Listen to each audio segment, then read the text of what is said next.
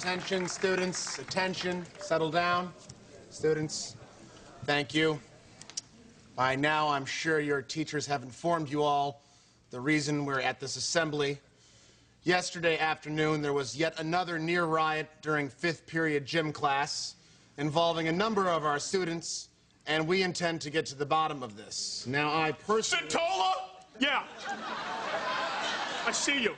Secure it, son. Secure it, okay? You want to talk? We can talk after school during detention, huh? You think you'd like that? No? Then you keep it zipped. Thank you, Coach Hines. Thank you. Now, as you know, here at St. Francis High, we have a zero-tolerance policy towards violence. Is there something funny, Hargrave? Is there something funny? No, there's not, Chief? Okay, if there's not something funny, then what are you laughing at? What are you laughing at, then? Is Miss Tetlow's big gut funny to you somehow? No? Then you need to shut it. Thank you again. Thank you. Coach Hines. Now, apparently, one of the basketball players started the fight during a basketball game. Okay, you know what, Mr. Magooey? Here's the envelope, and you just pushed it, okay? That's what you did.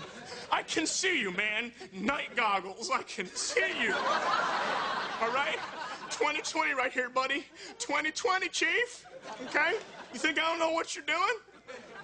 You want to make fun of Mr. Vigo's hair lip? Let's do it after school. I swear I'm going to give you a hair lip that makes Vigo's look like a cat scratch. I mean it, man. I'm sick. It's unacceptable. Okay. It's unacceptable and inappropriate. It is, Coach. Thank you. Thank you. Apparently, the fight started after the game when one of the players called another player. There's the line, and you just crossed it. Mr. Joseph Mintz, is the principal stupid, dull, monotonous voice putting you in his head?